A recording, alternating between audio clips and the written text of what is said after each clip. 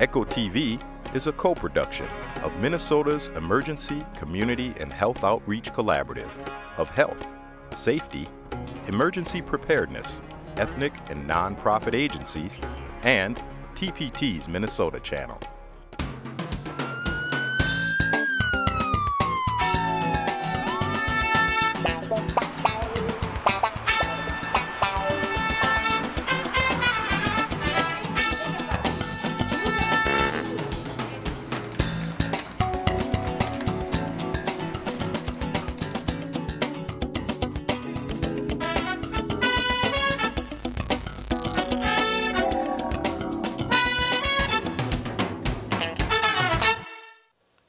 Hello and welcome to ECHO Emergency Community Health Outreach, a show about health, safety, and emergency preparedness. This is a special edition of ECHO talking about measles today, sharing with you a very, very special story about Mahi Abdullahi, a young child who went back to Africa this summer with his mother and came back only ill. His mother, Nuria Kato, is here with us today to tell us that special story. And this show would be only webcasting on our webpage, echominnesota.org. I want to welcome you to our show, Nuria, and thank you for taking the time to be with us.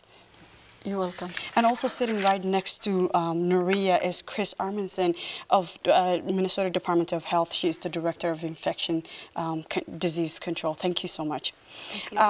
Nuria, let me start with asking you, when did you first realize that your child was ill? I understand you went back to Kenya this summer, and then when you came back, your child was ill. When did you first realize that? After one day, he was having a high fever. I give him Tylenol. It's not working. I make an appointment next day. I saw the doctor. And then that's why they say we have to take him to Children's Hospital. We'll see. Okay. So what happened to the child while he was in the hospital? Still, the fever was on and off. They tried to give him Tylenol as much as they can. They did everything, blood work, everything they could. But still, within 10 days, and then that evening, Sunday night, he was coughing, and they take X-ray, and they find out that he have a pneumonia, and then after that, they want to know what's bringing pneumonia, and then they say, oh, you have a measles. I understand that this was a very, very horrific experience. What was the most frightening for you about your baby's illness in the time of the hospital? What was the most scary thing for you? The most scary part was like he wasn't able to breathe, and he was in a tubing machine. I'm going to jump in right into you, Chris. Tell us what measles are. Sure. The reason that I think a lot of people aren't familiar with measles is because thankfully it's a disease that has been controlled by vaccination, so we don't see as many cases of measles now as we used to many years ago. But what measles looks like is it's a rash illness, so most people are familiar with the rash illness part, but what we just heard about is this disease actually has what's called a prodrome, or some early symptoms that come before the rash comes. So you can have fever, cough, runny nose, watery eyes, all of those things. And then a rash will start. It usually starts on the forehead and goes down to the rest of the body. And measles can be a very serious illness, and pneumonia, which is what you described, can be a complication. You can have other serious complications from measles, and that's why we're very encouraging for people to take the vaccine, the MMR vaccine that can protect against measles, just because it can be very serious. And as you said, it's very scary to see your child in that position. So before you traveled to Africa, did you visit a doctor? I understand normally when people are traveling, they take travel vaccines and do a visit to the doctor. Did you do that before? Yeah, I did. But he wasn't due to his age by then.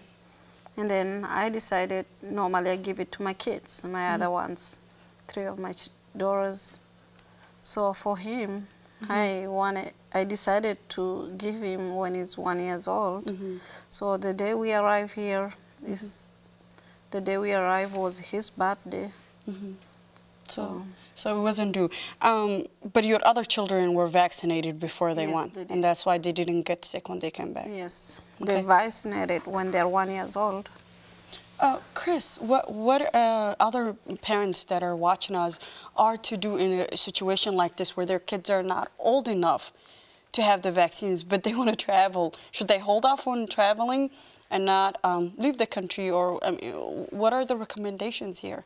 Well, there's a couple of options, and one of the reasons that we're so appreciative that Nuria is willing to tell her story is because it's a very common thing for parents to be aware of when the measles vaccine is recommended, and you're absolutely right, it's recommended between 12 and 15 months of age normally. What a lot of parents don't realize is that you can receive the vaccine early if you're traveling internationally. So if a child is 6 months of age and your family is planning to go back home to visit, they could receive the vaccine early. And then once they reach the normal age, you know, the 12 to 15 months, then they could be revaccinated.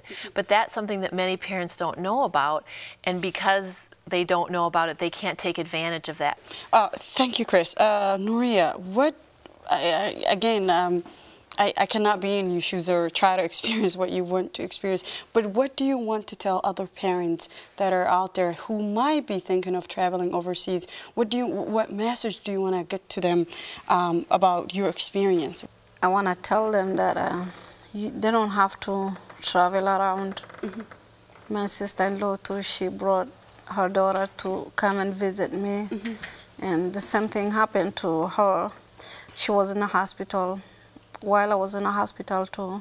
So it was very hard for both families to be in a hospital, and it's the hardest part any mother could experience. I believe that a lot of mothers would really want to know. Not every mother, I'm assuming, would want to see her baby in a hospital laying down and have all these machines running. They want their little children happy running around. Yes, so vaccination is really important, because you're right. Your son developed measles because he acquired it when you were traveling to Kenya, but for your niece, she was just exposed to him here in Minnesota by visiting. So that just points out that, yes, if you're traveling internationally, if you're going to Europe or Asia or the Philippines or Africa, those are all countries where we're seeing measles. But even if you don't travel, if you have friends or family members that are traveling, it's important to make sure your kids have protection. Yep. Well, thank you so much again, Nuria and Chris, for both Nuria for being able to share the story with you, and Chris for weighing in. Again, my name is Zuhur, and this is a special edition of ECHO talking about the measles disease and the outbreak this summer. You can find this show on our website at www.echominnesota.org.